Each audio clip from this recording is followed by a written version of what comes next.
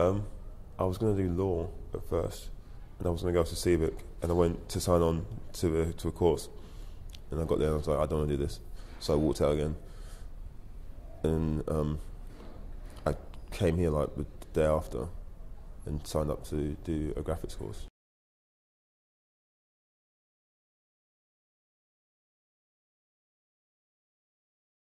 Yeah, it was amazing. Like I think, so like especially like Tammy, I was sort of lucky to sort of work with her. Kana was back in the days of London Road, I do believe. But yeah, I do. Kana came to us as quite a complex individual. I'd say very deep-rooted emotions. Wasn't quite sure whether graphics was going to be his career, because I think his parents wanted him to go on to do sort of medicine. We had long debates about where he could go career-wise. I remember lots of tutorials. I can remember lots of playing with different mixed media, doing the graphic design. I remember the photography with him, and we kind of, over the years, because we knew that there was always a message in his work, I think it was about trying to get that, what he wanted inside to come out, you know, in a form of expression in some way. The day we gave him a camera, I think that was it really, and taught traditional photography with digital. And I have to say I was very honoured and very flattered when he came back recently to do a talk, and he'd grown, and it was so nice to see what he's become and what he does. I was sort of lucky to sort of work with her, and she was like the best tutor ever. So if you were to take her out of my timeline, I don't think I'd be doing what I'm doing.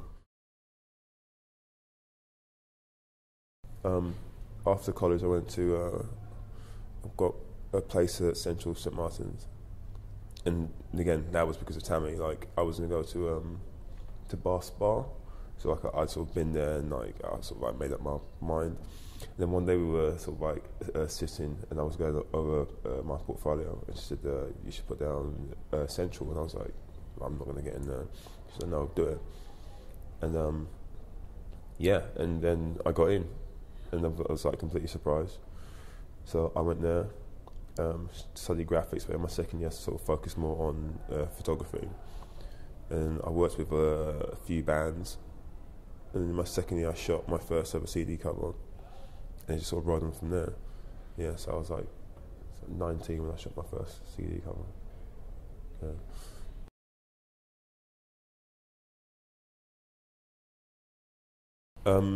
My main stuff is, well, people know me for music, but I'm starting to kind of get known for my portrait stuff as well now. And I do some commercial work as well. Just did the campaign for Ragged Priest.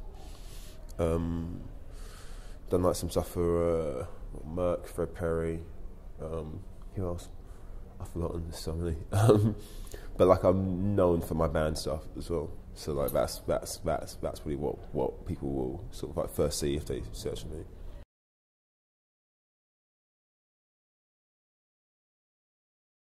With bands, I tend to do their press shots and shoot the music videos, and yeah, just pretty much everything visual based.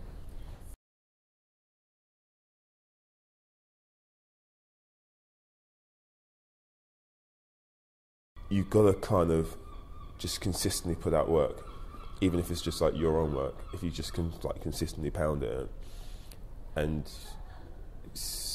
it just tends to sort of happen. But I got quite lucky because all my friends were sort of like doing sort of like band stuff, so I sort of like fell into it with them, and like went on tours, and then through that I met other people, and then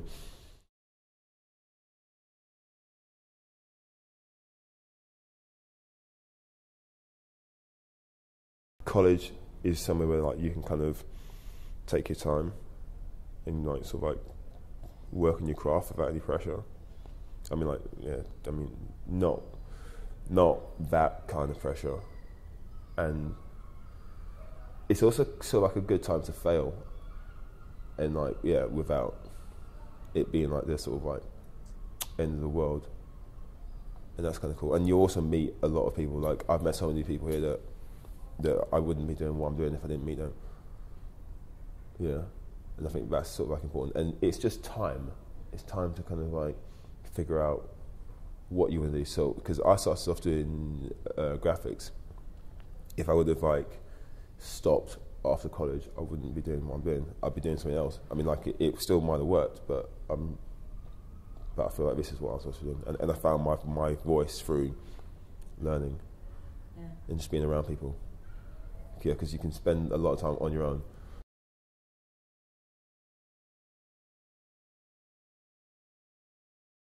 Good question. Oh, I don't know. Probably my last one, but then that'll probably change like next week. Yeah, just shot the new album cover for Asylums, and at first it was just gonna be like one picture of a cover, but it ended up being 4. So I'm really pleased with that. I think that we found our like stride because we've been sort of like working together for years, and we've sort of like found that now. No, probably that, but that'll probably change next week.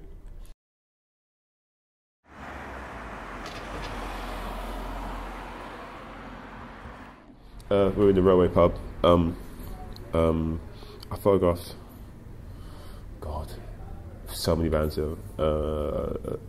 Asylum, Suspects, Petty Phase, Bait, almost all of the Cool Thing bands, which is a label that I run with my friends.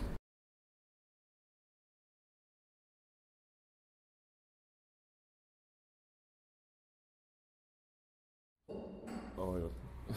I did have a good answer for this. It's the look of when you give someone something that they didn't know that they could look like that, and also like when you sort of give them what they want, but there's that next bit was solely you, and like just figuring out stuff. Because like sometimes we've like tried things and they've not worked.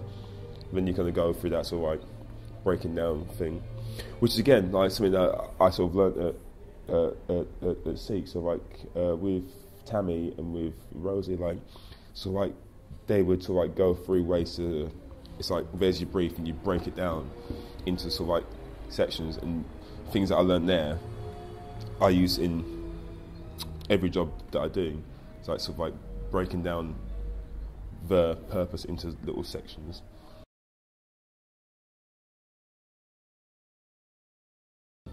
I think that with photography, because I've done graphics, I know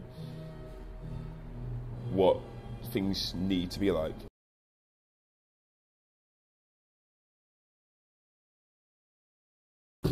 I was like the black sheep of the family until I started doing okay. Yeah. But yeah, not at first, but they were always like when I said that I was going to do graphics, and my mum was like, "Oh, like you can work for like a newspaper doing the layouts." And like when I sort of moved over to then they were like, "You can set up a shop on South and High Street and like take shots of babies." I was like, "It's not what I'm going to do, but hold that thought." So yeah, I think that they viewed it a bit more in a sense of being practical. And I always viewed it as art, which I didn't get until my work was everywhere, and now they're kind of okay with it.